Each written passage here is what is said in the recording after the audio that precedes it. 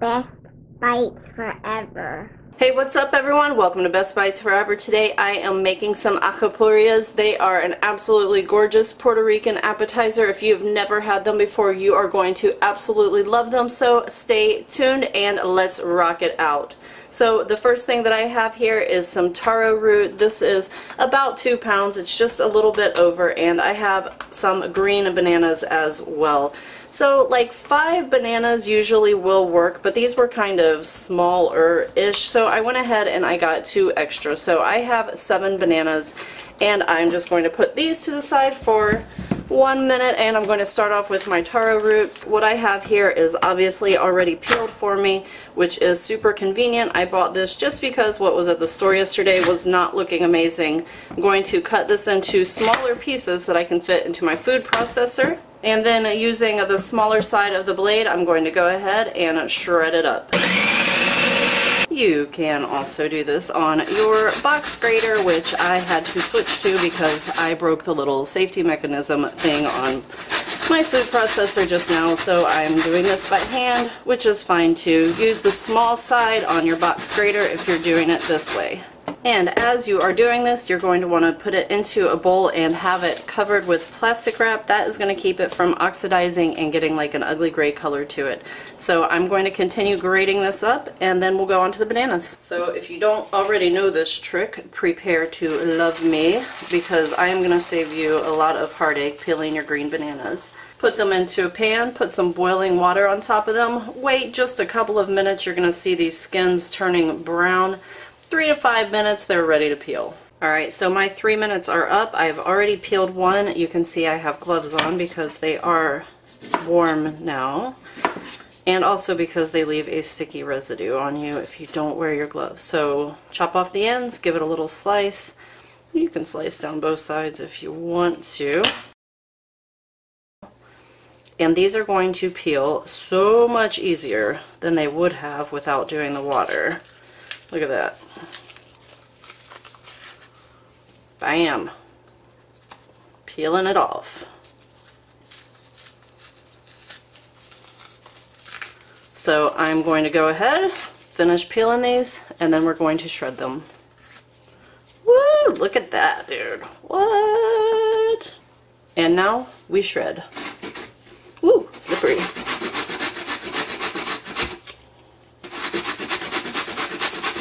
Using the small holes again.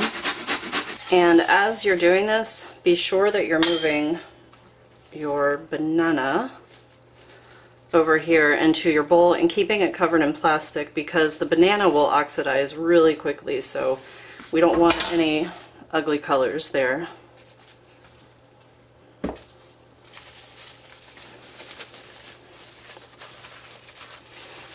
Mash it. Nice and tightly covered. I'm going to finish grating up these other bananas. Alright, so here we have it. We did it by hand on a box grater. Whew! It's a lot of work too. Everybody go give whoever does your box grating stuff some love. I'm adding in 1/4 cup of achiote oil. You can use olive oil here or canola oil and add sazon if that is what you're into, but I personally like the achiote oil. If you don't know how to make that, it is really simple, and I'll put a video link for you. And here I have 2 teaspoons of kosher salt, a teaspoon of garlic powder, and a teaspoon of coriander. The coriander is definitely not traditional, but it is really delicious in there. The garlic powder is also optional, so that's totally up to you if you want to add that in. But we're going to go ahead and mix this up really thoroughly by hand. Once your color is like even throughout, you know you have this mixed up really nicely, and this needs to go into the refrigerator for a minimum of 3 hours. Overnight is definitely better. I'm going to have mine in there for probably 5 hours or so before I start cooking. I have people coming over tonight. Also, I'm putting this into a gallon baggie for 2 reasons. 1, it's going to fit in my refrigerator much easier.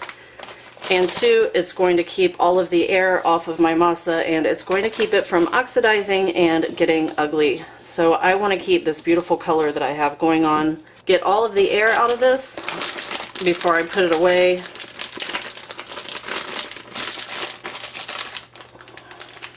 Into the fridge this goes for at least 3 hours. Overnight is better, like I said. Mine's probably going to be in there for about 5 hours. So now I'm getting going on my meat filling here. In this pan I have some achiote oil, again probably around, I don't know, 2 tablespoons or so.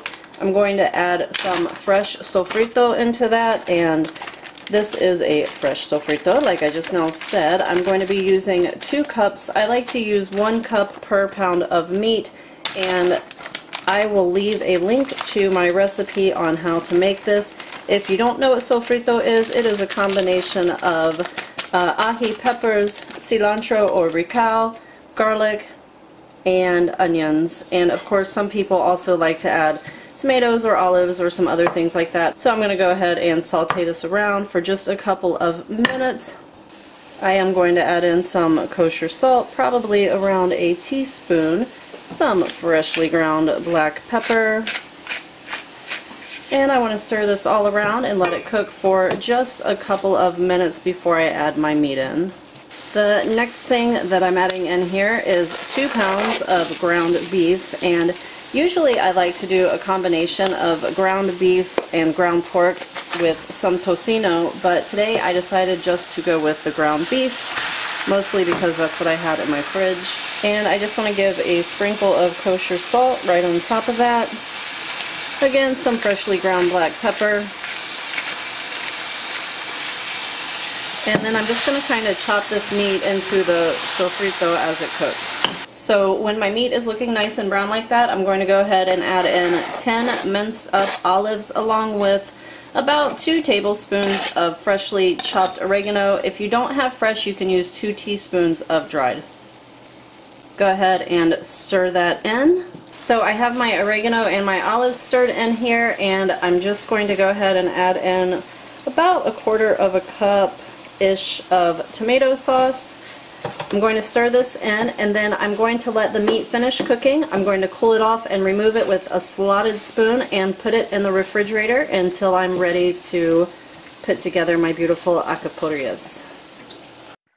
So what we have left to do is to assemble our alcapurrias. I have my masa, I have a sheet pan with parchment paper, and I have my meat here over to the side. So now what I'm going to do is grab a nice little handful of my masa. The handful is a little bit smaller than a tennis ball, but a little bit bigger than a ping pong ball. What is most important is to keep them all a consistent size. Go ahead and mash that down so that it is even as possible, and then make like a little cup with your hand by bending your fingers.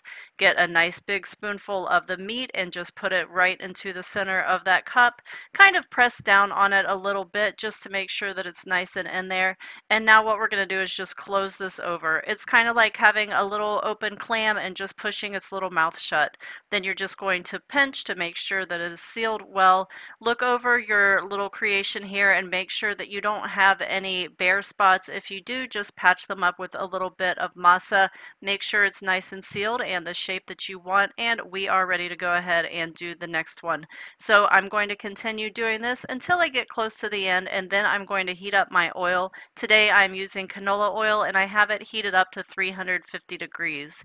These are going to go into the oil, and ideally you would have a little more bubbling than that, something more like this. Go ahead and turn them after probably 3 minutes or so. You want to make sure that you're getting a nice, beautiful golden brown all the way around, and of course that they are cooked inside as well. You can add as many as you want as long as you're not cooling your oil or overflowing it.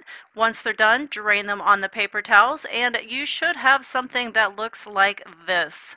Hey, if you have not subscribed already, now would be a really great time, and I will see you all in the next video. Thanks for watching, and happy cooking, everyone. BestBitesForever.com